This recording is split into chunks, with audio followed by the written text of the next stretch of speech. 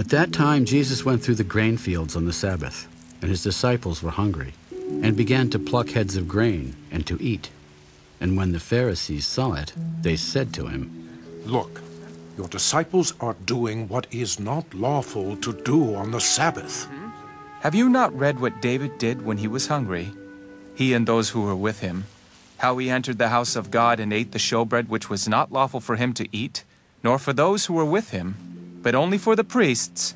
Or have you not read in the law that on the Sabbath the priests in the temple profane the Sabbath and are blameless?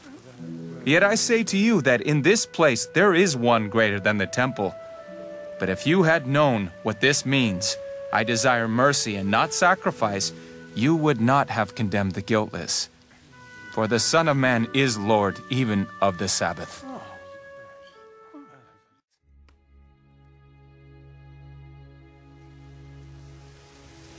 Now it happened that he went through the grain fields on the Sabbath. And as they went, his disciples began to pluck the heads of grain. And the Pharisees said to him, "Look, why do they do what is not lawful on the Sabbath?" Have you never read what David did when he was in need and hungry, he and those with him? How he went into the house of God in the days of Abiathar, the high priest, and ate the showbread, which is not lawful to eat, except for the priests, and also gave some to those who were with him. The Sabbath was made for man, and not man for the Sabbath.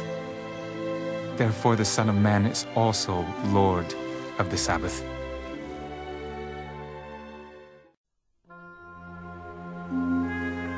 Now it happened on the second Sabbath after the first that he went through the grain fields.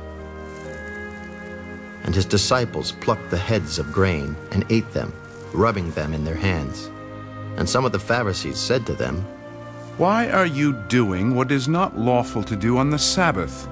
Have you not even read this, what David did when he was hungry, he and those who were with him, how he went into the house of God, took and ate the showbread, and also gave some to those with him, which is not lawful for any but the priests to eat?